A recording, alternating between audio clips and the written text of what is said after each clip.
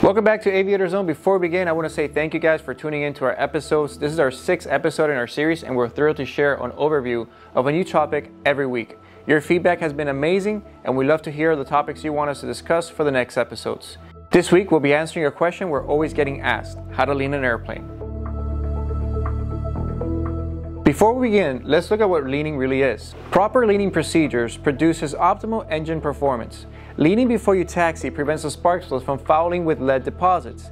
Most importantly, a proper leaned engine will yield higher performance, longer range, and endurance figures found in the pilot's operating handbook. If you plan a flight based on those figures and you don't lean the mixture, you could run out of fuel.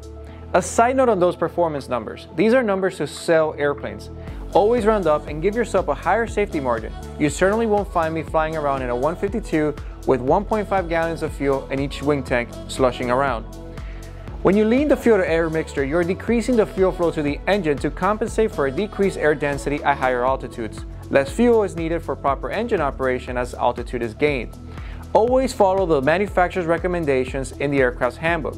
These steps usually yield a mixture that is rich of peak exhaust gauge temperature in a normally aspirated carbureted engine. Now that we know what leaning is, let's take a look at how it's done. Step 1. You want to get your aircraft to its ideal cruising altitude and speed. This can vary depending on where you are and various other factors. Step 2.